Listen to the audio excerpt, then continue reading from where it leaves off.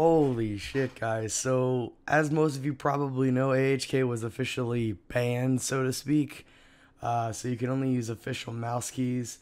And holy shit, it is so AIDS to work with. There's a setting in Windows 10 and Windows 8 that Windows 7 didn't have, I don't think, that completely fucks up Windows mouse keys. And it's taken me ages to figure out how to fix it. So, first thing, I just want to go ahead and thank Persiflage, Persiflagers. That is his Twitter handle. Go ahead and give him a follow, give him a shout out because he freaking helped me out with this. He was like the only person who knew what was going on. So the first thing that I'm going to give you guys a guide because most of you probably have Windows 10. And if you don't, this guide still works for Windows 7 as well. So let's go ahead and get into it. Okay, so the very first thing you guys need to do before you do anything else, no matter what OS you're on, again, I don't know if Windows 7 has a setting, but if it does, it needs to be disabled because it ruins mouse keys basically and what they're meant to do for you. So, you're going to go to your control panel. You're going to go to hardware and sound. And you're going to go to your mouse settings. Okay? So, you're going to have your mouse properties here. You're going to go to pointers. Just kidding. You're going to go to pointer options. And you're going to go to this motion area. By default, as far as I know, Windows 10 and I'm pretty sure Windows 8 have enhanced pointer precision enabled. This basically lowers your DPI as far as I can tell. That's really all it does. It's actually kind of weird how that works, but just take that off. If you take that off and you've been using, if it's already checked and you uncheck it, you're going to have to change your DPI. Now, the way you change the DPI is either in Windows itself, so you'll just change this bar, or if you have a third-party mouse program, you can usually change the DPI in there. Like, I could change my DPI up to 12K, but I had to actually turn it down from 4K to 2K in order for my mouse speed to feel right again. So, yeah. Make sure enhanced pointer precision in the mouse properties under pointer options is disabled or else mouse keys will not work for you. So we're going to go ahead and apply that now. Pretty cool. Alright, so we are here at the bottom of the computer where you can kind of see like these icons and stuff. So you can see sticky keys here and mouse keys here. So if you want to turn off sticky keys, right now they're on, you'll just spam shift and then it'll turn off. And that sound will play. And then if you want to turn them back on, what you'll do is you'll spam it again, and a dialog box will pop up saying, do you want to turn them on? And you just press yes.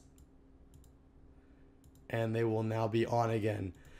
So when you're using mouse keys, what you want to do is double tap control, and that'll lock in control, which is the function that speeds up the mouse movement, which gives you the jumps, which enables you to drop items really fast, or to select items really fast, or to bank really fast.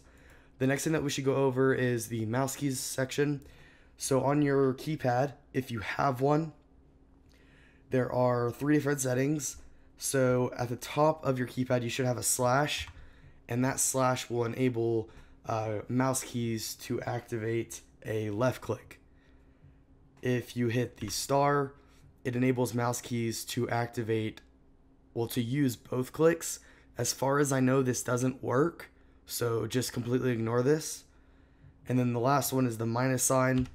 If you click it, it will give you the right click option. And typically, it doesn't actually matter if you use the left or right click option. It's kind of up to you. But for RuneScape purposes, it's probably better if you manually left click and you set up mouse keys to right click. Again though, if you want, you can set it up to where mouse keys does the left click and you manually do the right click. So that's all personal preference. It doesn't really matter, but in most cases you're gonna want mouse keys to do the right click and your mouse, your physical hand, to do the left click. The next thing is that if you do not have a keypad, you're going to want to get one. You can remap your keys on a laptop, but I would recommend not doing that and just buying a cheap numeric keypad that you can plug into your laptop. You can find them on Amazon for like $10. So looks like they're on sale now. They saw the AHK nerf incoming, and they're trying to get out as much product as they can. Pretty cool. So just go ahead and buy one of those though if you don't have one for your laptop.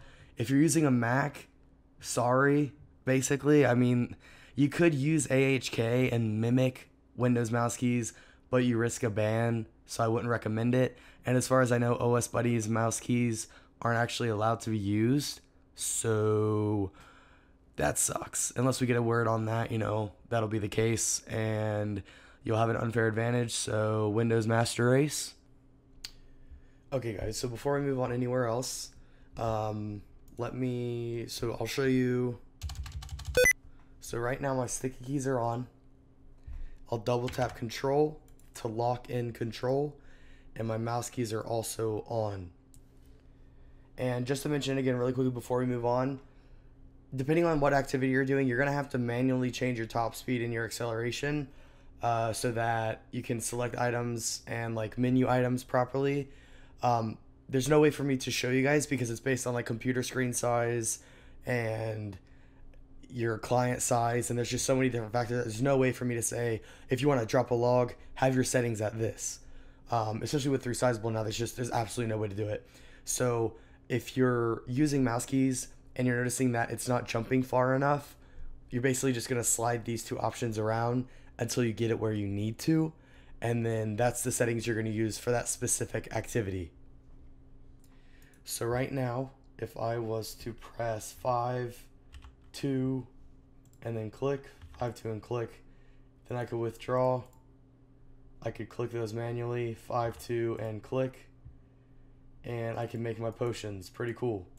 However, if you're using sticky keys and mouse keys, there's a few things you can't do. Well, it's when you use sticky keys. There's a few things you can't do. The first one is you cannot use your mouse wheel to rotate the camera. So within the OS Buddy setting, or the old school setting, sorry, there's an option to use the middle mouse button to control the camera, and that's if you hold it down. You can't do that. You can scroll, but you can't actually control the camera. That sucks because for skills like prayer, you sometimes need to control the camera. Room crafting as well, you need to control the camera. So that's not a good thing. As far as I know, there's no way to fix that. The second thing is, you can't type to anybody. You can't say anything while sticky keys are on. And that's kind of boring. So the only way for this to work is that you would, basically if you're doing a skill, you'd have to spam the shift button until sticky keys turned off, and then you could type again as you felt the need to. And then you would have to spam it again and click yes to turn it back on. So that's obviously really annoying. If you have no other option, then you kind of have to. However, I would recommend that you get a Corsair Keyboard. I'm not being sponsored by them or anything. The reason I say this is because, and you don't have to get like these expensive, like I have a $200 keyboard. You don't have to do that. You can just get like a $50 keyboard. They're really nice keyboards, and I would highly recommend getting them in general. The second reason is because Corsair has a feature that allows you to remap keys. So as you can see here, I have remapped my keys. And just to interject really quickly, this is allowed. On the news post it says you may now only use your operating system's official default mouse keys program, which again I am. Mouse keys are on. I'm not using any macros within my keyboard software, unless it is to remap a key to any other button. So that's basically what I'm doing. Like if I went into my Corsair feature, I can go ahead and add an action, and by default I do have macros, but you know, I can record like a mouse movement, for example. That's not allowed. A remap is allowed, and all that does is change one key to another key, and that's why I'm using it. I have remapped the keypad 5, I have remapped the keypad 2, and I have remapped the left click button on my mouse. So now, instead of what I would do with mouse keys, is I would press 5 on the keypad, 2 on the keypad, and then I would press left with my mouse. And again, this is all while sticky keys are on. If I didn't want sticky keys on so that I could freely type whenever I felt the need to, or so that I could use my mouse wheel to change the camera direction, what I would have to do is hold down the control button, which is kind of far away from your keypad usually, and then press 5, 2, and then manually left click. So again, that was without sticky keys. That's what I would do, is manually have to hold down control. Now, with my Corsair program, I still have to manually hold down control, but I have a lot more flexibility because I have these G keys over here which remap all of my clicks. So basically what this does is I will hold down control with my thumb, and I'll have my pointer finger, my middle finger, and my ring finger resting on G13, G14, and G15, and I'll be able to basically mimic mouse keys. So if I go over to here and turn off my sticky keys, I still have my mouse keys on because you still do need mouse keys for this to work, obviously. But what I'll be able to do is if I go to the bank really quickly, I'm not sure why I walked away from it. So if I go to the bank really quickly, right now I'm holding down control with my thumb, and I have all my fingers on the G15, G14, and G13, and I can very quickly withdraw. I can press escape. Escape is a feature within Old School. If you go here, you can choose escape closes current interface, and then I can just go ahead and again hold down control, manually do that, and then G15, G14, and G13 to start making potions. And it is super nice because it is essentially what AHK used to do. The only difference is I now have mouse keys activated, but the good thing is that I don't have sticky keys activated, which makes it so that you can't actually interact with your chat, which sometimes is pretty freaking it's just kind of it's not fun. It doesn't make the game fun. The other thing is, if you have a laptop, what you can do is you can buy a keypad. So they're pretty cheap. There's like one here for $9, and that'll enable you to be able to use mouse keys as you would on like a desktop computer. So that's been pretty much that. Again, you can use it without a Corsair keyboard. I'm not sure if any other keyboards actually allow you to remap keys properly. So I actually tried to make an AHK script to remap keys, but the issue is that if you have mouse keys on and you remap keys with AHK, they don't work together in a very good way. So basically, like, they'll work, but they won't scroll. So it kind of like completely defeats the purpose. So no, you cannot remap mouse keys with AHK. It just doesn't work. So for the end of the video, I just kind of want to wrap up what we're getting at. So basically, since AHK is banned, you now have to use mouse keys from Windows. You can either use mouse keys and sticky keys, but if you do that, you're not going to be able to talk in your chat, and you're not going to be able to use mouse wheel to move your camera unless you want to spam shift and turn on and off sticky keys all the time. Number 2, you can use mouse keys and you can manually hold down the control button near your number pad, but you have to stretch your hand quite a bit to do that. But at the same time, you can freely talk and move your camera angle. But then again, if you're going to go and type in chat, you have to move your hands or your hand over to where the keys are to type. So it's just kind of like really inconvenient. The most convenient way you can do this is to buy a Corsair K95 with 18 G keys. The reason I say that is because that is the keyboard I have, which is like $100 and maybe $70 or $80. But because of the way the G keys are set up,